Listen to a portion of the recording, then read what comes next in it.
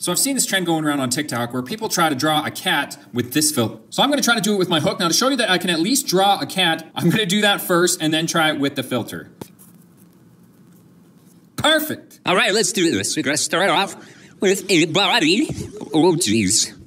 What is happening here? This is knocking fuss. Okay, now we need a head.